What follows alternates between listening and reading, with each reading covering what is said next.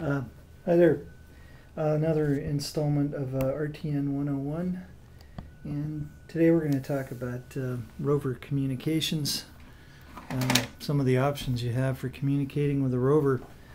One of the main things you got to deal with on a rover is you've got to communicate with the don't get crushed there, the central processing center of an RTN, if they can stand on its own feet. And the rover has to talk to it. The rover needs to get its corrections from the RTN. Now I can get it directly from a reference station that has a phone number with like a dial-up modem, or a modem bank, because with a single dial-up modem only one person can attach that at one time. RTN channeling data in corrections from a bunch of stations and creating corrections from groups of stations can push that out through an authentication server, or more common than that, NTRIP. And this is all based on internet. Of course, NTRIP is network transportation of RTCM over internet protocols. Some really clever people in Germany came up with that, and they're seldom wrong. So the rover has to talk to the central processing center, or has to be able to receive what the processing center is sending out, in case it's just a one-direction communication. So the rover essentially needs to get to the internet. If you're using up like an old dial-up modem, that's a phone getting to a phone line.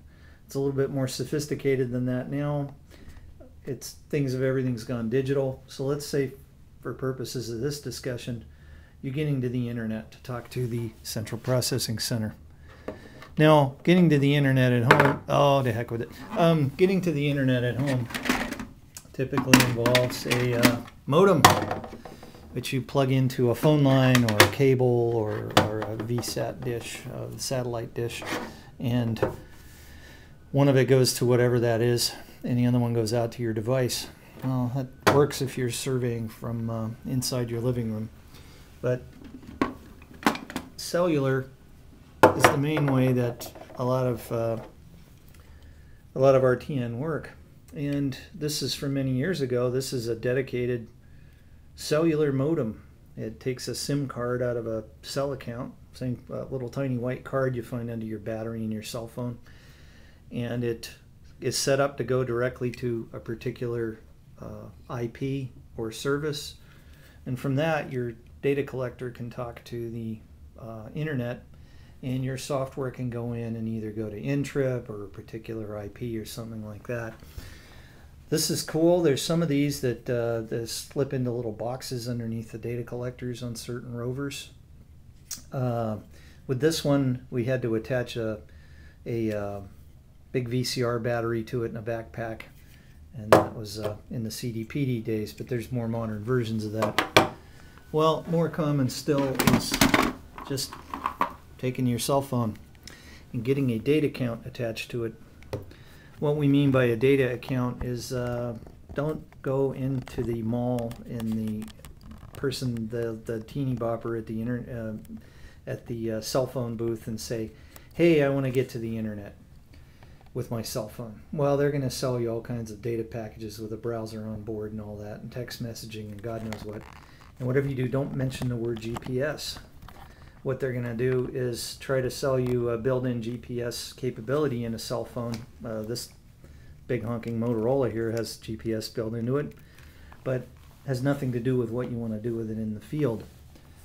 You want this to work as a dumb modem.